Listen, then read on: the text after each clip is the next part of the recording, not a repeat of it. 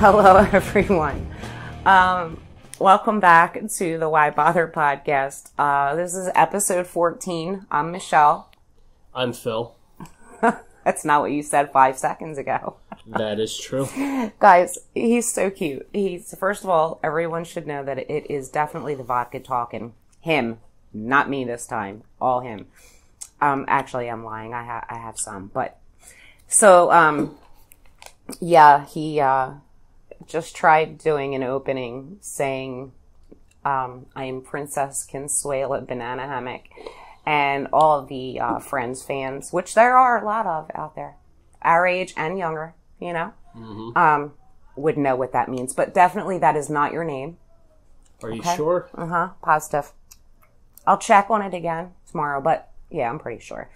All right, let's do the news, current events.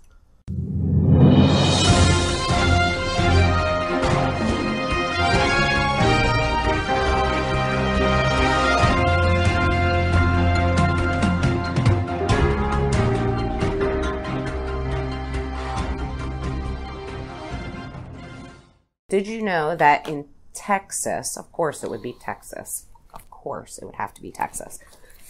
Texas restaurant, it's called Chick and Cone. I don't know, whatever. Texas restaurant hosts Karen Day and provides a free meal to anyone named Karen. Oh, yes, I did actually hear about that. Is that crazy? Now, here's my thing. It's funny. It's a fucking funny story. Right. And I know where they're going with it because it's Texas, you know? So they're like, ooh, Karens, yay, you know? Well, no, I listened to an interview with the owner at some point, and he was making like it was the opposite. Like, you know what? Please tell me, because this is what I was hoping for. And this is what I was saying would still be a silver lining, even if they thought the other way. That all the poor women out there named Karen, which everybody, so many podcasts are talking about that, and I know Karens, you know, and they complain, and they're like, what the fuck, you know? Yeah. But yeah, for all the women named Karen who are not like that. Is that what the owner said, or no? Yes. Oh, thank God. See, now I love the owner. But that is a fucking funny story, yes? Yes. I told you that the Trump campaign is now suing New Jersey over mail-in voting plans, which I don't see how that would be legal at all. And I told you that our governor, Phil Murphy, said, bring it on. Bring it on. Now, if you remember, I don't remember who he said it to, but this was like 2 years ago, maybe. Cory Booker said that to someone in the actual, when they were having a meeting of all the, like they do, and then they air it. Do you remember him saying, bring it on? No. Oh, he did. It was great. I don't remember what he said it about or who he said it to, though. Now, Cory Booker is our what? Senator. And there's one senator? No, there's two senators per state. One governor, obviously, and however many cities is as many mayors. Yes, but there's also the House of Representatives, and that's based on the total population of the state. Right now, there's about 435 of those. Wow. Yeah, that's something I don't get that yet. I'm not the brightest bulb, baby, okay? Okay. That's where you come in at. And so we were reading, or I was reading to you the other day, something about how, once again, New Jersey, they want us to kill the this new insect. Right. It's called the spotted lanternfly. And I think that it started. I mean, they say it comes from China, but who knows where it comes from? You know, wherever it comes from. And you know how I feel about that. And I'm like, I'm not going to commit insect genocide. I'm not doing it. So whoever's going around killing them, it's not going to be me. Okay? Okay. They can commit mass murder on their own. Okay? Because Okay. I don't do that. The only thing I kill, I let flies out, you know? Yeah. I let flies out of the house and I don't, literally don't hurt a fly. I save them. Yes, you do. I do. But what will I kill? Parasites. Parasites. I hate them. I hate parasites because they have to, and it's not their fault they were born a parasite, but they do have to hurt others to live. So yeah, I'll kill a fucking mosquito or a tick or like that. Something that could hurt me, my family, my friends, my dog, you know all this.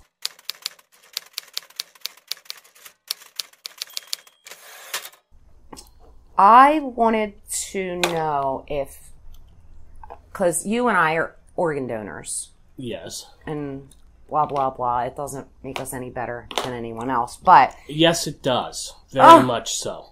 He's kidding. Please We admit it. are better than you. Oh my God. And don't forget it. Okay, vodka, get it. Only kidding. Yeah, he's definitely kidding, but that was great, baby. Okay? Okay. Take charge. You fucking tell them. Okay? Goddamn royalty up in here. If I could actually say the word, it would be better.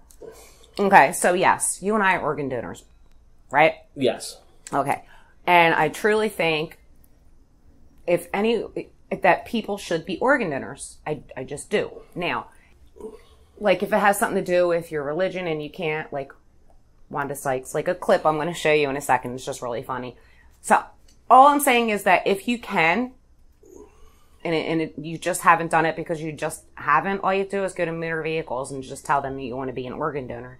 And they mark it on your license and boom, you're an organ donor. That's how easy it is.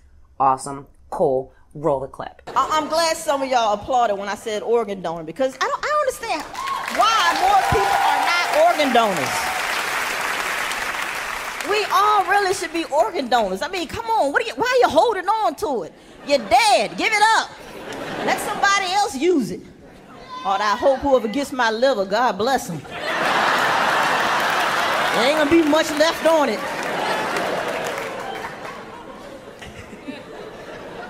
But I don't understand why people, don't want to give, And then some people say, well, it's my religion. What kind of religion is that? That's the most loving thing that you can do is to give somebody of yourself, to help somebody, right? And it's like, what your God is kind of crazy or something? You scared when you get to heaven, your God gonna be like, where the hell are your eyes?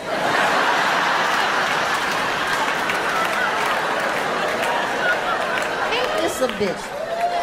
You up here with empty eye sockets. Where are your eyes? You can't even see all this pretty shit I got up here for you. So, she's hilarious, yes. Yes, she is. Absolutely love her. Did you know that, I think I said something to you before the other day, because this happened like a few days ago, where it got so hot that in Death Valley, it was 130 degrees. Yes. In Death Valley. Now, here's what I think of when I think of Death Valley. Mm-hmm. I think of a desert in Nevada. Is that what it is? Yes. That nothing can really live in except like cactus, and like maybe some other plants kind of rough like a cactus. And nothing else can live there because of how there's no water, because it's so hot, it doesn't get any rain, and it's, So that's what I think. Yes. Is that correct? That's correct. Actually, I'm not 100% sure it's in Nevada. It might be in California. You know what? Or it might be in both. Both. I was just going to say maybe it's in both. So Death Valley, 130 degrees. And they're saying that is like the highest recorded on record so far. And also that day, it was 111 in Lancaster. I know that's in PA. I don't know how hot that gets, but... That's basically the same exact temperatures as here. Yeah, but like if I saw Lancaster temperature on TV and then right next to it I saw Philly temperature on TV, like I would go with the Philly temperature because we're right here, right? Yes. Okay, So we went out to eat yesterday. Mm-hmm. Day before. Yeah. And day before that. Yeah. And here's my thing with that, guys. So we actually went to 2 different restaurants in that time. Mm-hmm. And it was fun. It was nice. It was nice out. It was nice to get out because I am so, when it comes to this virus, guys, when it comes to not the virus, I'm anxietied up morning, noon, and night. I take medicine for it. My point is that I'm proud of myself that I actually went out to eat because I haven't been leaving the house, not even to check the mailbox. So for me to do that, I'm a fucking rebel. That you are? I'm a goddamn rebel.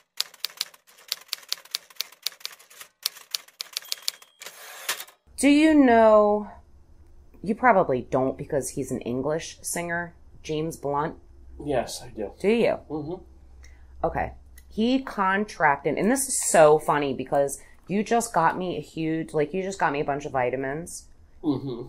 And you got me a huge bottle of, because they only had the gummies for vitamin C. So you got me a huge bottle of the gummies, which, by the way, they're delicious. I could eat them like candy, but I won't.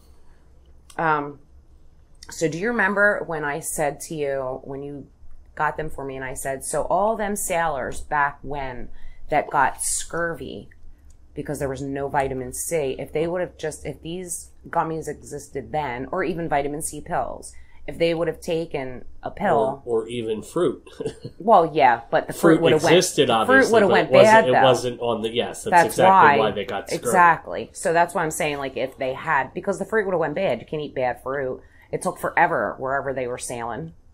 You know what I mean? They didn't have trains and planes and all that fucking good stuff. So anyway, if they would have just taken vitamin C, if it existed back then, and they knew, you know. Then scurvy would not have killed them all, right? Yeah. Okay. So anyway, James Blunt, I can't believe you know who he is. Why is that? Because he's an English singer. Yeah. Pink Floyd's one of my favorite bands. What do you think they are? The Rolling Stones, the Beatles. The Beatles I did know. The Rolling Stones and Pink Floyd I did not know. Yeah. They're English? They're all English. And about 10,000 other great bands. Yes. 10,000, that's a lot. Yes. That's a lot of bands. I couldn't name 10,000 bands, period. Well, I am being hyperbolic. But... I know. And I'm being a bitch. Okay, cool. All right, so yeah, it's just funny that I was just talking to you about that, and then I saw the very next day on my phone, that's why I swear our phones hear us, okay? Okay. That, James Blunt contracted, scurvy after only eating meat for 2 months straight, like just meat for 2 whole months, in a row, straight, just to spite vegan women at University of Bristol and faced some major health consequences. He did it out of spite to fuck with vegan people. Like, that's one thing I don't understand. Like, I don't think that vegan people should, I don't know. It's really hard for me. I'm not vegan. I'm not vegetarian, but I absolutely love animals. But I don't eat red meat. That is true. And I don't eat pork. Yes. I eat poultry and like 2 different seafoods, and that's all the meat I eat. Because of animals, I gave it up 6.5 years ago. Yeah. Never went back. And I'm still trying to become vegetarian, fully. But anyway, I just thought that was, but what a jerk off doing it to spite them. Now, I'm glad he didn't die, but good on you. Ha ha. You know? Don't do that because my thing is that vegan people, they're doing it for a life. They're not doing it as an asshole. Mm-hmm. They're doing it to save a life. Do you know what I mean? Yeah. Which is very important. So, okay. Here's a cute little story. A 150-pound tortoise named Solomon is back home after 74 days on the lam. He escaped his home in Ashland, Tennessee on June 8th, my birthday, by the way. Shout out Geminis. And roamed around for, again, 74 days. The owner, Lynn Cole, has had Solomon since he was just a hatchling, the size of a ping pong ball. He's now, you all right, Buck? He's making all kinds of noises over here. He sounds like a piggy. Solomon is 15 years old now, right? Uh-huh. And 36 inches long and still growing. They can live to be 100 years old. So he's got a long ways to go. But apparently he took a little vacation for 74 days. They said he didn't go too far. I mean, he's a giant 150-pound tortoise. How far can he get, you know? Yeah. But how cute is that? And it showed a picture, and I'm like, oh, I'm in love. I am in love with Solomon. Sorry, babe, I'm leaving you for Solomon. Okay? Okay, baby. Mm-hmm. We'll go with that, okay? Okay. I wanted to play a little clip of just this. Lady Gaga is awesome. Now, you like some of her stuff or no? Well, on occasion, yes. A rare occasion. Yeah, very rare, depending on your mood. Depending on my mood, yes. Mm-hmm. A lot of things depend on your mood, huh? Yes. Okay. A lot of things depend on my mood, too. Yep. I don't take your shit. Mm-hmm. Mm-hmm. Okay, so anyway, yes, Lady Gaga, when she was on the, she's got such an amazing voice. And when she was on the carpool karaoke with, what's his name? James Corden. Yeah, that guy. He's English. Yeah, I think he might be Scottish. Mm-mm. Maybe. He's English. Okay. And his dad plays... the skin flute? I'm telling him you said that. Oh, God, no. They're not all like you, okay? Okay. Calm down. You're giving me a million reasons to let you go. You're giving me a million reasons to quit the show. You're giving me a million reasons. Give me a million reasons. Giving me a million reasons. About a million reasons. If I had a highway, I would run for the hills. If you could find a dry way, I'd forever be still. But you're giving me a million reasons. Give me a million reasons. Giving me a million reasons. About a million reasons. I bow down to pray. I try to make the worst seem better. Lord, show me the way to cut through all this worn out leather.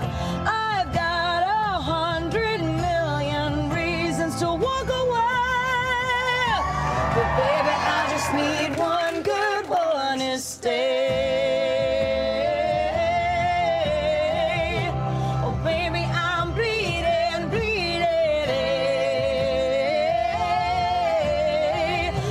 You give me what I'm needing. Every heartbreak makes it hard to keep the faith. But baby, I just need one good, one good, one good, one good, one good, one good one. When I bow down to prayer, I try to make the worst seem better, Lord. How amazing is her voice? And, she's okay. Oh, jeez. And you would think that, like, that sometimes, like, when they're singing on their own, they don't sound as good if they're, you know? Yeah, because everybody uses auto-tune. Well, yeah, but... And who knows, that might be auto-tune. That is not auto-tune. It very well could be. She's amazing. Stop talking about her. You be nice. Okay? Okay. Okay. All right. No, I don't know. Maybe, I mean, yeah, it could be. Do I think it is, though? I don't think so. Okay? Okay. Got your back, Gaga. So, do you remember me telling you about that Flagrant podcast with Andrew Schultz? Yes. Okay, I was watching it again the other day, and they were talking about, well, they talk about a lot of shit. And they go off on tangents and shit. Kind of like we do, but to the extreme, you know? Yeah. But it's like I'm interested in most of them. Anyway, they were talking about how it's selfish to not have kids. So I was surprised to hear that, for one. Yeah. I disagree with that statement entirely. So do I. And Ricky Gervais, once again I bring up his name, can't help it. He did a bit about that too, but in the opposite way. Mm-hmm. He's like, as opposed to, he's like, it's weird because people go up to him all the time because he's like 50 now, 50, mm-hmm. early 50s. And they're like, why don't you have kids? Like, it's weird. And he's like, he says that, I'm surprised to hear people say that. It's weird to ask someone, I don't know, why they don't have kids as opposed to why they do have kids. You have kids, right? So I completely disagree with that statement as well. And they're just out of their goddamn minds. You think? Yeah, I don't really care for that show anyway. I mean, I would have, if I had listened, if that had existed. Slayground podcast? You yes. never listened to that, did you? You've showed me it. No, I showed you Andrew Schultz doing his separate thing. That's totally different. Okay, well. That's totally different. That thing that you showed me, I don't Now, care. them I love. I love when he does them. It's like news update thing that he puts together. Yeah, I absolutely love that. I think that's genius. He does a great job with them, and I love them. I don't care for it. I mean, nothing against him. If I was in my 20s, I probably would have loved it. The bombastic delivery and the kind of in-your-face type of aggregation journalism there. I would have loved it in my 20s, but in my 40s, and just like, yeah, I've heard that before, for one, and for two, it just moves too fast, and it's too punchy and that sort of stuff for me at this point. Too in your face? Yes. I don't know. I like the things that I've showed you, mm-hmm. which is totally different. And if you don't like that, do not watch the podcast. Not that you would, because you ain't going to like that at all. You know? Mm-hmm. Okay. So here's something I wanted to talk about. How the Golden State Killer. His real name is Joseph DeAngelo. He's 74 years old. You know he was caught, obviously. Yeah. Well, he just got a guilty plea. Mm-hmm. Again, obviously. Right. With no chance of parole. Well, he's 73. 74. Okay. He's also a former police officer. Did you know that? No. So he apologized today to his victims. Blah, blah, right? Now, keep in mind. How many people did he kill? I could 13 murders, more than 50 rapes. I'm sorry, I raped and murdered all those people. And then called them and tortured them by saying, I'm going to come kill you. The ones he didn't kill, the ones he just raped and stuff, he would call them and leave messages on their phones saying, I'm going to come kill you. And, you know, just torture. Yeah. Absolute fucking torture. And so what I wanted to talk to you about is, because you know a little more about it than I do, Patton Oswalt, the comedian. His wife, he's got another wife now. Yes, he was widowed. His wife died of a drug overdose, actually. That was only like 2-3 years ago? Yes. Her name was Michelle McNamara, and she was like an amateur, well, semi-amateur, I guess. You can't really be amateur when you're that deep into it. Yeah, she put a lot of time, her whole life was about finding this Golden State Killer. Yeah, and she had at the time of her death, she had a book that was like 75% completed, probably more than that. And it was like she died like maybe 2 or 3 months before they caught the guy. That is so sad. Yeah, unfortunately, them catching him didn't have anything to do with her. They wound up, if I remember correctly, they got DNA evidence from 23andMe or something, yeah, from a publicly available family member. Yeah, but she was writing a book on it, and Patton finished it, or had it finished. Did he finish it? I was going to ask you. Yeah, somebody finished. He had it finished. Is it published? It's published. It's out. You know what? I think I would like to read that only because I know that most of it is in her words, her writing, her point of view, her, you know? Yeah. And now she's gone. Yeah. And I think that I would enjoy reading it more, the fact that she wrote it and everything she put into it, and then how they caught him after she passed away. Yeah. Right after. And she never got a chance to. So I think I'd rather read it for that reason, because I already know the storyline basically. Right. And I don't care, like I feel bad obviously for all the victims and stuff, but I mean, I already know that part of the story. Midnight, stop stealing cat treats. Our dog's going to start meowing. So I want to read her book. It's interesting. Well, do you want to read the actual book, or a book on tape, or ebook? You know what? That's a good question, but I think I would rather the physical copy, actually. For some reason, and I don't know. For some reason, holding it in my hands and reading like her actual words, which I know it's going to be her actual words on the other stuff you said, blah blah, but it just seems like she put so much effort into it, which she did. It was so much of her life. It consumed so much of her mind, that the effort that she put into it, I think I should take the effort. It would just feel more, I don't know, respectable, I guess. And plus, I would think I would just get more out of reading the actual physical book. I don't know. But it's a shame how she passed away. I think what's the last book you said you wanted? Capote? Yeah. Did I get you that? Did you get it? Yes, you did. You got me the physical book. Did I really? Yeah. Okay, go ahead.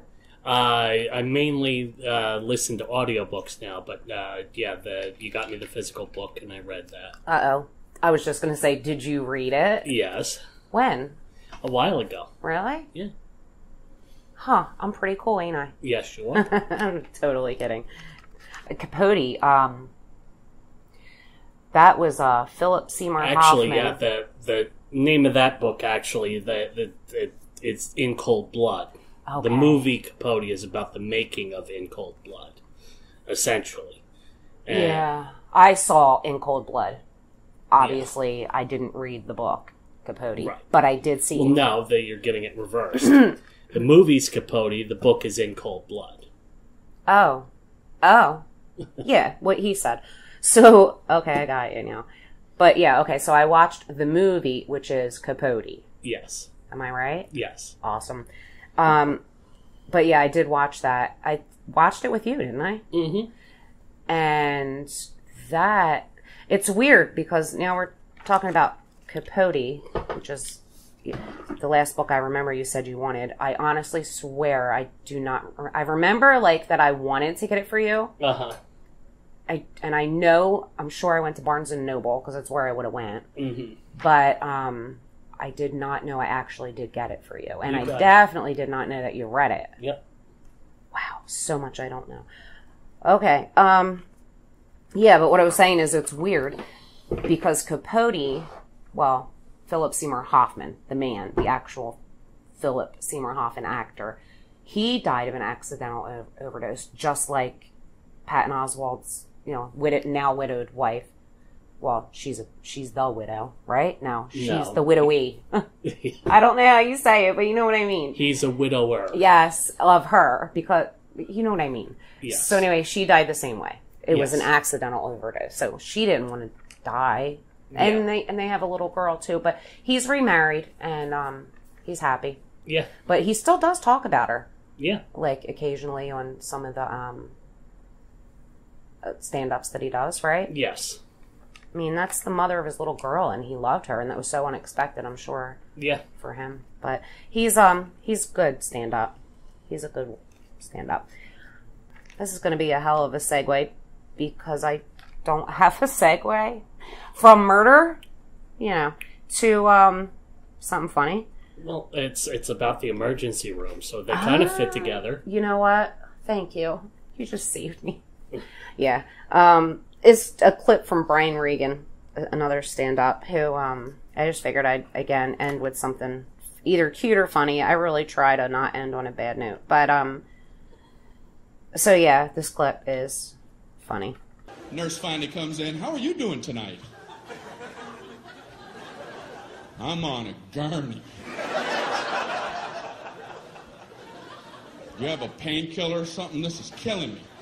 So she goes, how would you describe your pain? It's killing me. I don't know if you remember that part. Ouch.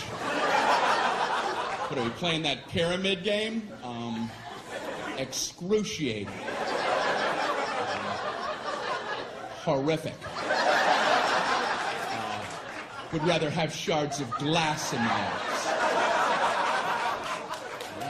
How do I convey this to you?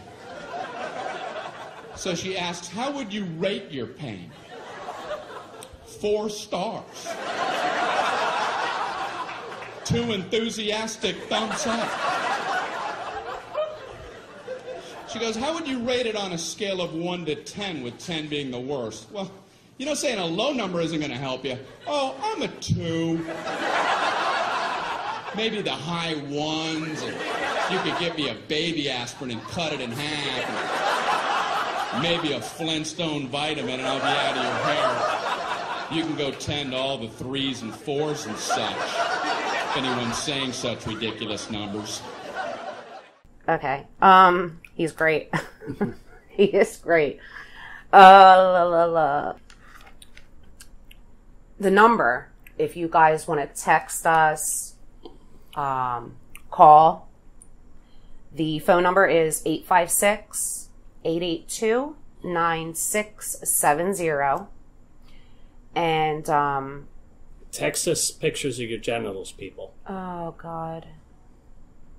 Please say you're kidding. I'm kidding. No, you're not. He's so not kidding. Text us. Okay. We're getting canceled. No, seriously, don't text us pictures of your genitals. That wouldn't be a good idea. No. I'm going to second that, actually. Okay. Not a good idea. You can send pictures of your dogs if you have dogs. I'm in love with doggies. Okay. So, give them the email. It's y.bother.pod@gmail.com. The Y is a letter, people. The Y is a letter. Okay, guys. We'll talk to you Wednesday night, right? Yes. Okay, guys. Love you guys. Have a good one. Stay safe. And please tune in Wednesday night. Late. It's actually really late Wednesday night. We air these late. Sunday night and Wednesday night. Okay. Shut me up. Good night, everybody. Good night, guys. Bye.